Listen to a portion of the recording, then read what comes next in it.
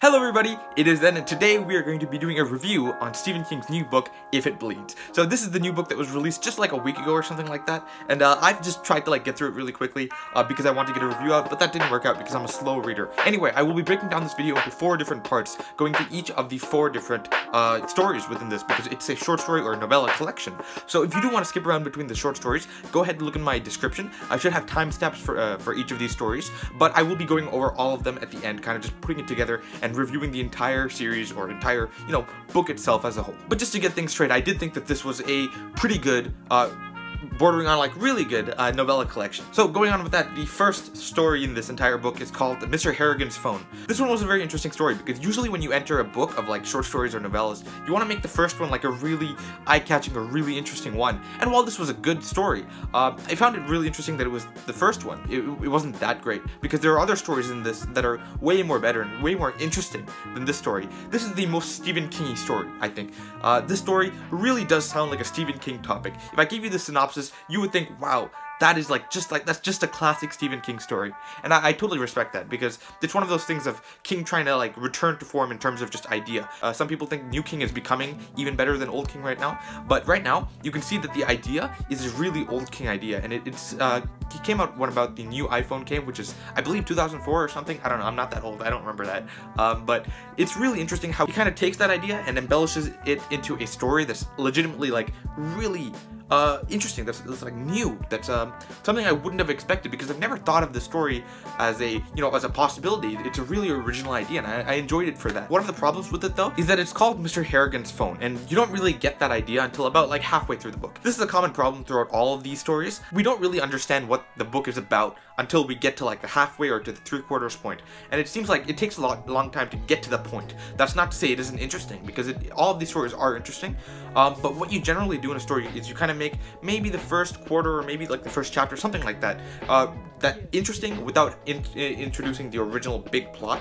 But Stephen King, he really pushes that off until much later, to the point where I was legitimately very confused as to where the story was going because I had no idea what was happening. We kind of open up into this kid, and he's just kind of chilling, he's just kind of doing stuff, he's reading books to this old guy Mr. Harrigan, but we don't know where the phone comes in. We don't have any idea until we get to halfway, and then after that we get to about the halfway or 2/3 point, and that's when we finally understand, oh, that's the plot. And it takes so long until we get to the plot that I really feel like the first part of the story is really not boring, I wouldn't say, but just it seems like it's something that should have been cut down a lot. Even though it was interesting, it just wasn't relevant in my opinion. So overall, the story was a good story. It was very enjoyable, and it was very Stephen King-y. So for that, since it was actually a good story, I'm going to give it a 2 stars. For those of you not familiar, 2 stars is a good rating in my opinion. I enjoyed it if it was 2 stars. Now, moving on to the next story. This one is called The Life of Chuck. This is, I think, my favorite story of this book. It's definitely my favorite story of this book. I think it's my favorite novella that he has written, even though I haven't read that many of his novellas, and it might even be my favorite short form fiction that he has written. I can't think of anything cooler than this. This was such a good idea. Just in theory and in practice, it worked out amazingly. 3 different stories that they were independently written, and he kind of just thought, what happens in the next part of the story? What happens in the next part of the story? They were years apart, and I feel like what we ended up with is something that was edited together and thought up that is just brilliant. What I mean by that is the way that the story is made is just brilliant. Now, the story is also fairly interesting. It's very interesting in my opinion, but that is really mainly due to the structure of the story. So I don't want to go into too much detail about the structure because that is part of the story, I believe. But in general, what it starts off with is when you immediately open up, you will see The Amazing Life of Chuck or something like that. Chuck Krantz, something like that. Act 3. That's what it'll say. And you're gonna be confused. I was confused. I was thinking, oh, maybe my book has missing pages or something, but that wasn't the case. It turned out to be an amazing, interesting, just wild ride, something that is so original, something that I've just never thought of before, that I've never seen before, and it just continues down with the 2nd and 3rd story in just such a brilliant way. I cannot express how interesting just the idea of this story is. Usually when I tell people about the plot of the story, they think it's good, but when I tell people about the structure, they're like, wow, that's really smart, that's so cool. And in my opinion, it is the same thing. The only weak point of this entire story, in my opinion, is Chuck Krantz himself. I feel like even though he's a interesting character by the end and at the beginning of it, he as a main character just doesn't feel like he carries it. The structure is what carries it, but he as a main character doesn't really feel like he has a really big personality or an interesting personality. It's more the situations around him and the people around him that make the story so great. And at the same time, also the second part of the story, the second story, that was kind of weak. I enjoyed it. It was a lot of fun. It worked out with the structure, so I'm all good with that. But if you take that story on its own and think about it like just reading it on your own, it just wouldn't be a good story. It's only good in the context of everything else, while the first and third stories were good on their own. They were just really interesting stories on their own. I do give this a 4 stars because this was just great. This was fantastic. This has changed the way I look at story structure, which is just awesome. The third story, If It Bleeds, this stars Holly Gibney, and according to the ending, the author's note, this was the most interesting story for him to write because he really wanted to write a story about this subject, and then he finally realized, oh, Holly Gibney is one of my favorite characters, and so he put these two together and he went along with it. I think this is the weakest story, in my opinion. It is the longest story by a lot. I believe this book in itself is half of the entire book. That really made me feel like it was a very drawn out story, and there's a lot of specific points about it that I really think are negative. But first off, I want to point out the positive, which is that Holly is an interesting character. I feel that she is always having something interesting going on, and so I don't want to really rip on her character too much, even though I will a little bit, but she's a good character. I think that she has very good values set in place around her. She's very well overall defined, just makes it so that it's a very believable piece of work. Just small things like that make the story like a good story. It's a good story overall, but there's a lot of problems to go along with that. There's a lot of things that I'm thinking of that are not very good about the story. First things first, Holly Gibney, even though she is a very interesting character, while I read about her, I find that she is a bit annoying. There's a couple things about her because she's supposed to have many mental illnesses, but I feel like just I don't know, it feels like it's just off somehow. Even though the idea, the thought behind it was very interesting, and I think that a majority of it was pulled off right, there were many points within the story, maybe 5 or 6, where I stopped and I thought, no, don't do that. And it just felt that way for me. It felt very fake, it felt very artificial, and there's just a couple points in that where I really felt like that. There's one point right before the climax that felt very artificial, that felt like it was very out of the blue. Even though it makes sense for this character, I feel like the way it was written felt out of blue. Another thing that I didn't really like about the story was just how it felt unnecessary, even though it's kind of confusing for me because like it's a good story, but compared to the story that came before it, this is more or less a sequel to The Outsider. The story that came before it, The Outsider, was a very good story. I think that it introduced all of this so well, kind of put everything in place in just a really fun, big, interesting way. Now, this story, If It Bleeds, just kind of follows that, but just kind of like leans on its coattails. It doesn't really introduce too much new stuff on its own, except for Holly Gibney's own life. The only thing that it introduces is her life, so there's not that much interesting stuff going on, because the main plot is the supernatural thing, and it's very, very interesting. If you've read The Outsider, you know what it is, and it's very interesting to go in that direction, kind of talk about it, but it doesn't introduce anything new, which is why I felt like the amount of content that was really allotted to it felt like too much. Another problem is that, you know, while that was the interesting part, because that was the interesting part, that was the plot, right? The Outsider plot continuing, that was the plot of the story. That was maybe a third or a half of the story. There's so much other stuff in here, and while she is an interesting character, I felt like these two plots did not mix together. They felt like they did not come together in any way. It's just Holly Gibney being Holly Gibney in this side, and then Holly Gibney with the main police style investigator plot in this side, and they just did not mesh, and it felt like the story just went on and on and on. It just was so boring because so much stuff happened in here that just did not matter to us because we were interested here. Not to say that this wasn't interesting, but to have a chapter about this and then immediately come back to this and then go back to this is just so annoying, because there's such an interesting plot going on here, something that is legitimately engaging, exciting, new, fresh, something that is just like really exciting. And here it's just something more thoughtful, something more slow, and it's not uninteresting, but it's just does not match the excitement from the other story. So it really does fall flat because of all of this not living up to all of this, and at the same time this not living up to The Outsider. So overall, I felt like this was a very laggy story. There were so many plot lines introduced that just went nowhere, that just felt not interesting at all. There was just a bunch of points where I just felt like this was just not believable. The writing itself wasn't very good. It's definitely not a bad story, but I wouldn't read it again. I think that's the best way to put it. So I will give this one a 1 out of 5 because I just didn't enjoy it. And then the fourth book, Rat.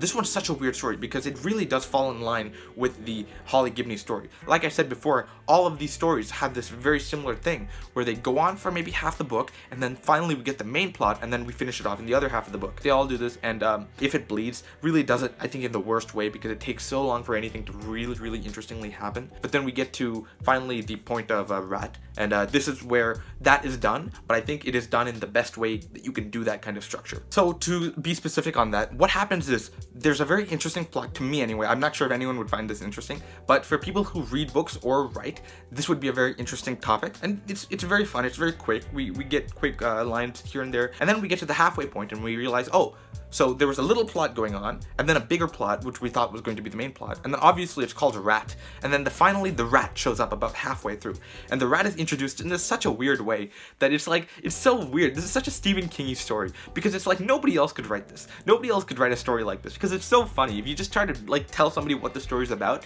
it's just the funniest thing. But Stephen King does it, and I didn't laugh, and it worked. It just worked, because it was stuck halfway, it was stuck right after like some other main plots, so that these main plots were always going on, and they were very interesting plots, and then this rat showed up and embellished all of those plots to a very interesting way, and everything kind of just became better because of it. And so this rat is of course the focal point of the story, because it affects everything previously in such a way that everything after it becomes more interesting, even though the rat is only there for such a short amount of time. It's interesting, like it's very good. The only problem I have with it is that near the ending, there's a lot of times when we kind of just go slow.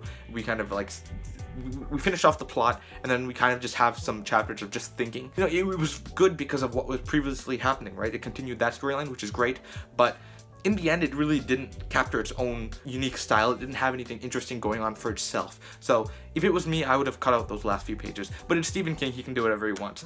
This one I would give it 3 stars to. Now that you've probably understood all of my thoughts, you can totally tell that my best to worst ranking is The Amazing Life of Chuck, probably The Rat, Mr. Harrigan's Phone, and then If It Bleeds. Going from 4 stars, 3 stars, 2 stars, 1 stars. So overall, this would be a 2.5 stars, but I'm not sure what I'm going to do to it. I guess I'll keep it the same. I think I'll keep it round down and go to 2 stars, because it was a very good story, but I felt like it had a lot of small issues that really kept bugging me throughout the story. 2 out of 5, if you don't know, doesn't mean it's good. Doesn't mean I enjoy it, and it was a very good story, and I'm very happy that I read it. It might change to 3 stars if you check my Goodreads later on, but we'll see how this goes. In general, this is a very good short story collection, or novella collection. And so if you do want to read something that is shorter by Stephen King, I would recommend going for this. Mr. Harrigan's Phone is a very good idea, and same as Rat. Those are some very good Stephen King-y stories that are just legitimately good stories. And if you read those books and you really enjoy that kind of style, I feel like you would enjoy Stephen King overall. So overall, this was a very good story. The Holly Gibney story was unfortunately a disappointment. That might just be because I didn't read the Bill Hodges trilogy yet, but so far, from what I understood just from like Holly Gibney's life, apparently she is a minor character in the Mercedes trilogy anyway. So I don't know if that would have helped, but she didn't interest me as much as she should have due to the size of the story and the amount of story focus on her, if that makes any sense. But thank you guys so much for watching. I hope you enjoyed this review. I hope you have read the book and you have maybe, you know, I hope you've enjoyed it yourself as well. If you have any thoughts on it, if you disagree with me, if you agree with me, or if you want to discuss anything in general, hopefully you guys can leave a comment down below. I really want to hear what you guys think of If It Bleeds in particular, as well as the the Amazing Life of Chuck, if you found that as amazing as I did. So I'd love to hear your thoughts about that in the comments down below. And if you enjoyed this review, please hit that like button. I would very much appreciate it, and it would make me very happy. Also, if you enjoyed the style of review, if you enjoy Stephen King books review, because I have all Stephen King books and I will continue reading them, then go ahead, subscribe, take a look at my channel if you see anything that interests you. Maybe subscribe because of that. I read a lot of fantasy, and I read a lot of epic fantasy. I read a lot of, you know, Stephen King. I just read whatever. You can just see my channel and see what kind of stuff I read. So that's pretty much all I have for you guys today. Thank you guys so much for watching, and I will see you in the next video. Goodbye. Also, stay safe with the quarantine. I'm gonna talk a little bit because I don't care. We had to like go to Costco the first day so that I could read the book immediately, right? That's what I wanted to do, to get a review out as soon as I can. But my dad went, and they just didn't bring it down. It was on release day. It was supposed to be released. We called them. They said, yes, it'll be down. But they just didn't bring it down, and they can't like pick up those big boxes off the shelves and put it down, right? So there was nothing they could do. So I had to like figure out a way to read this. So I got the Kindle, or the EPUB version of the book, and I just read that. And it's been kind of annoying, especially with Holly Gibney, because she just went on and on and on. I just kept scrolling like, dude, it's so boring. The climax itself was just kind of lame. But, you know, it wasn't that bad. I got through Rat fairly quickly because I just read that right now. But it was a lot of fun, I think, just to, you know, have something new to read over the quarantine. I think that was pretty great. So I don't know if you guys really want to see some new Stephen King. This is definitely worthwhile. So yeah, that's pretty much it. Okay, bye bye.